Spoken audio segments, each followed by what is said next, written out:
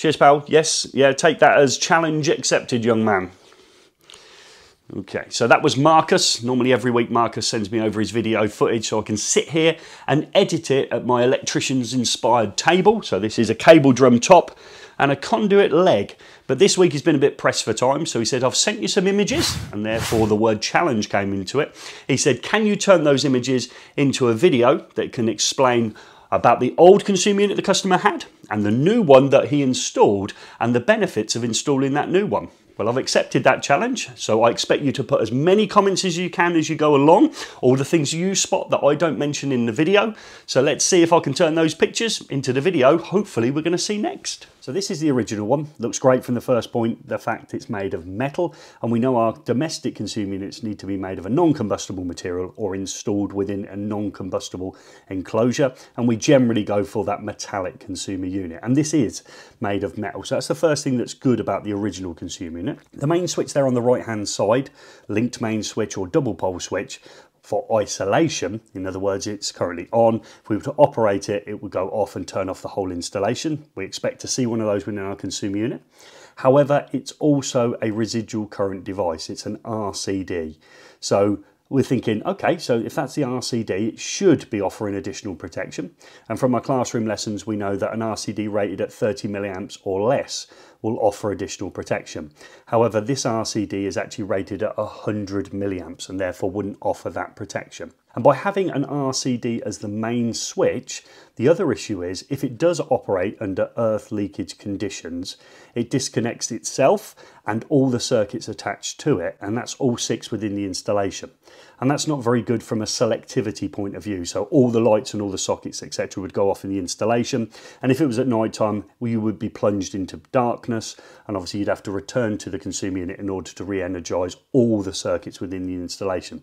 So that's quite inconvenient to you and obviously leads to dangers when you're plunged into darkness.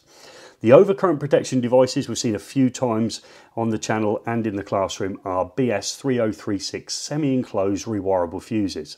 So in other words, inside of there are a couple of attaching pins and a piece of thin copper wire attached between them. And when there's an overcurrent or a short circuit, the actual copper itself will melt and disconnect the circuit. And we know they're not very precise devices. They have a fusing factor of 2, which gives us some concerns when doing our design.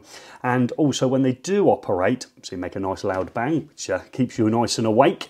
But when they do operate, it requires a level of skill in order to rethread another piece of copper wire through between the 2 terminals in order to re-energize a circuit. And is the customer going to select exactly the right size fuse wire? So we can see working from the right to left, we go red, so 30-30, and then we go 5-5, 30-30. Are they going to select the exact size fuse wire to replace, say, the 30 or the 5? Or if all they've got is 30 amp rewirable fuse wire and they just put it into the lighting circuit and therefore create a dangerous situation with it being overfused for its actual conductor size is going out maybe 1 millimeter squared. So there's some issues there that would need to be addressed and updated. It doesn't always mean when you look at a consumer unit maybe that's made of plastic, and we're used to looking at maybe those ones with 2 RCCBs on them. It's not always necessary to have that upgraded just because it's an older style consumer unit. There's lots of other considerations before you decide to change a consumer unit, not just the fact it's made of plastic and now it needs to be made of metal. And we'll obviously address those throughout the time on the channel. So let's see what the new consumer unit can offer us compared to the old one. So let's take a look at some of the benefits of having this new consumer unit fitted. And if we start on the far right hand side, we've got something that wasn't present in the previous one at all, and that's a Type 2 SPD or surge arrestor. So we've got a surge device installed there in order that we can offer some protection for items that are in circuit, so say plugged in. So you've got your TV, electronic components in there, you've got your mobile phone, you've got your tablet, you've got your games console, PC, you've got the electronic equipment within the oven, a boiler, all of those are sensitive to over voltages. So in other words, rising well above 230 volts within the installation. And the SPD's job there is to protect from those over voltages. Now they can be caused in a couple of different ways, and we're going to keep it nice and simple in this video. So we can have a transient over voltage caused by atmospheric conditions not onto the property. So it could be a storm, a lightning or an electromagnetic storm somewhere, say in your town or village, that ends up being dropped into the system. By the time it gets to you, it's an over voltage, and that can cause you a problem. And that's probably not quite as common as the other one, being by switching loads. So we've talked about before, when we have a magnetic ballast within a fluorescent light fitting, that we drop a back EMF across the tube, and we've used that in other videos and in classroom lessons in order to get it to strike. Well, imagine you were near some industrial works, so maybe near a factory unit with lots of motors, which are inductive loads, and they were turned off. Okay, obviously that could drop that effectively voltage back into the system at higher voltage than the 230 nominal voltage could appear into your installation, and that surge of voltage could cause damage to your electronic components. Or it could be the big transformer. So we know a transformer is a big coil, and that's at the end of your street. It's 11 kV, and that was turned off. Okay, power cut in other words. Effectively the same thing happens again. We have that back EMF, or that dropping of voltage into the system, and becomes a spike that could end up at your property and damage those electronic equipments plugged in. Pretty much most circuitry now has some sort of electronic component in that could be damaged by that. So by installing a type 2 surge protection device, you offer a level of protection against that. Definitely not a lightning strike on the building. That's something completely different, but it's that transient over voltages that we talk about in the classroom. So that's there on the right hand side. And you see the two little windows in it are green. They will change to red when that surge arrestor requires replacing. So next to the SPD is the main switch, or linked main switch, or double pole switch, all names used in multi-choice questions and written papers. So that's there for means of isolation. So by operating that switch, it's currently in the on position, and we look at the windows there, they are red for danger. Okay, if you look at the far left hand side of the devices, there is a green window, they're in the off position. So red for danger, so it's in the on position. And when I disconnect that, or in other words, operate that double pole switch, it disconnects both the line conductor and the neutral conductor, because we know when we talk about them together, they are live conductors.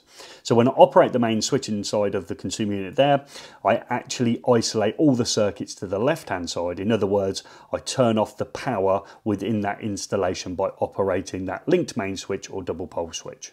So next to the main switch, we have an MCB, a miniature circuit breaker, offering short circuit and overload protection, and it's a B-type 32 amps. Remember, they come as Bs, Cs and Ds, and this is a B32, so it's 32 amps. And that MCB is feeding the SPD on the far side. So that's the part of the circuit that just goes that short distance to that SPD. And I've got videos on the channel showing you how to connect up an SPD as well. And I'm sure we'll make more in the future. Next to that, we start a row now of RCBOs, residual current circuit breakers. So these are both an MCB and an RCD combined into one device. And what's really handy about having all of those elements in one is it removes one of the issues we had on the first board to do with selectivity. So if we look at that first floor lighting circuit, it's a B6. So the MCB element of it is a B type and it's 6 amps, but it's also an RCD rated at 30 milliamps. So that RCD element will offer additional protection. And if we look next to that, it shows us what type the RCD is. And we know that RCDs come in 4 different types. This is a type A, and pretty much now the minimum requirement to be installed. So as you look at the RCDs that we have in the workshop or around the installations that you're installing as an apprentice, you may be seeing that older symbol, which is just the simple AC waveform. And that AC RCD now is pretty much impossible to fit into an installation, because if you've got any type of electronic components, which we said we had when we fitted our surge arrestor, is you can't use that type of RCD. So A type is really now the minimum. And that's quite important, because as we look at the consumer units in the workshop, many of ours have that AC waveform on them. And we've got to say to ourselves, if I was installing an RCD, whether it be an RCBO or an RCCB in an installation, I should be looking at an A-type one as a minimum, and that's the symbol I should be seeing on the item that I bought from the wholesaler and therefore then installed. Just a quick explanation why it's an A-type as a minimum. Now, they can withstand or handle up to 6 milliamps of DC. Now, this is not earth leakage current that we've talked about when we're talking about 30 milliamps for the RCD element. This is for the AC circuit that's gone out and it's connected to something that then becomes a DC item, an LED downlight, a games console, computer, etc. If there's a fault or a part of that circuit starts to break down, the DC element could appear onto the AC side and affect the AC waveform, and these A-type RCBOs or A-type devices can withstand up to 6 milliamps of that DC current being leaked back and still perform correctly. The other two types are F and B, okay, and we will go through those in more detail in other videos. So A-type being the minimum. So we've got a B6, so a B-type breaker, 6 amps. It's an A-type 30 milliamp RCBO, so it's offering additional protection as well as short circuit and over current as well. So we've got all of those built into one device. So if that was to trip, it would only disconnect the first floor lighting circuit and leave every other circuit in the consumer unit energized, so it gets over that selectivity issue between our RCDs, that when on our previous board the main switch, which was an RCD, tripped, it disconnected all the circuits. We've now got the advantage of this one RCD under earth fault conditions trips and only disconnects that circuit. Next to it you've got another B6 for the ground floor lights, and then you've got a B32 for the cooker, a B32 for a sockets, which is likely to be a ring final circuit, and then the end one is a B16 for a water heater. So that was 16 amps, 32, 32, 6, 6 for those ones that are the RCBOs that are being used. And then we've got the ability to extend the wiring system. Now, it doesn't mean put an extension on the building, because we've left some spare ways. So you've got a spare way there of a 32 amp type B RCBO, again A-type 30 milliamps, and a couple of breakers spare and a couple of blank ways as well. So what we've done here is, unlike the original board that was completely full, all 6 circuits were taken up, the board has been changed and allowed for the electrical system to be extended by leaving 5 spare ways. Now, kindly, the electrician being Marcus has left an RCBO and 2 breakers in there, so that's quite handy. If you come back to extend the circuits, you might find that a circuit's already there that you can use, and obviously there's additional blanks in as well.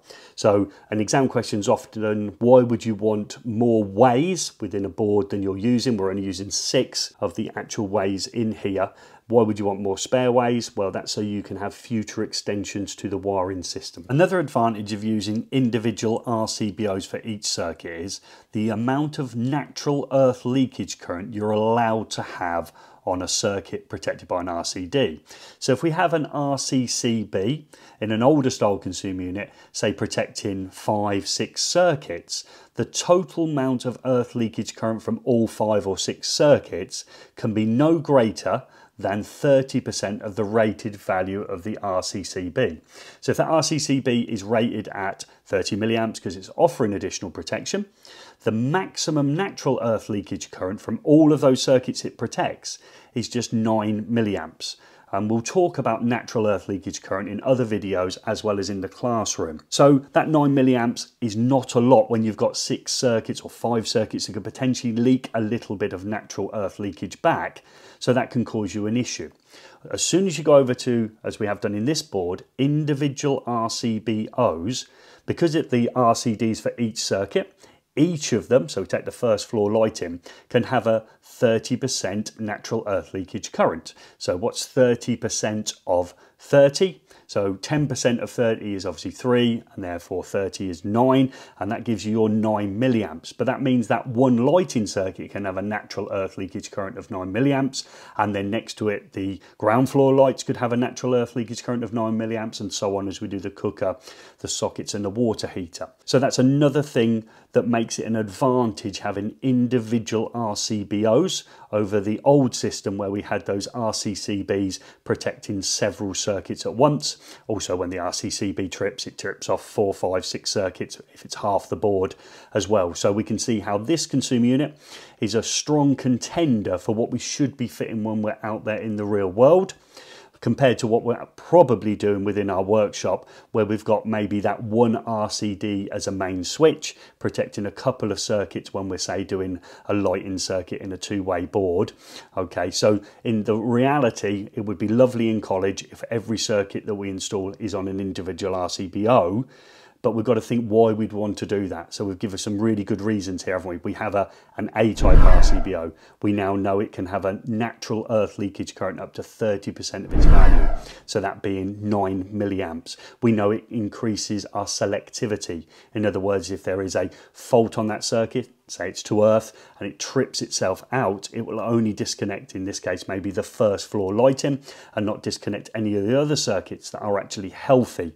So it keeps those circuits on under fault conditions. Also, if there is a fault, and say it's on the first floor lighting that keeps tripping, maybe it's an earth fault, that actually from the electrician's point of view, we've now already identified the circuit with a problem on. Whereas if we've got RCCBs with 5 or 6 circuits and that's tripping out, we've obviously got 5 or 6 circuits to start the investigation process on. So that's another advantage of using those RCBOs. So I've tried to relate that to the real world. You've turned up at an installation, all the circuits are energized and working, and you're trying to suggest that that consumer unit needs replacing. And we now can see some of those benefits, can't we, by introducing the SPD. What they didn't have before was that protection against overvoltages, as well as obviously a different type of RCD protection that offers additional protection that also means that only the unhealthy circuit will operate under fault conditions. Now, we haven't gone into some of the other things we mentioned in other videos about IP ratings, a key or tool to enter the enclosure, but that's in a video called Understanding My Consumer Unit, and all the information within there is very relevant to obviously today as well. I just wanted to add in those elements that we're not going to see in the electrical workshop, are we? The likelihood is our RCD main switch will be AC, and we should be now aware of the fact we should be moving away from it, and we should be aware of the fact that ideally in the electrical workshop we should be using RCBOs of an A type as minimum to protect our individual outgoing circuits. So as always, I hope this video has been some help.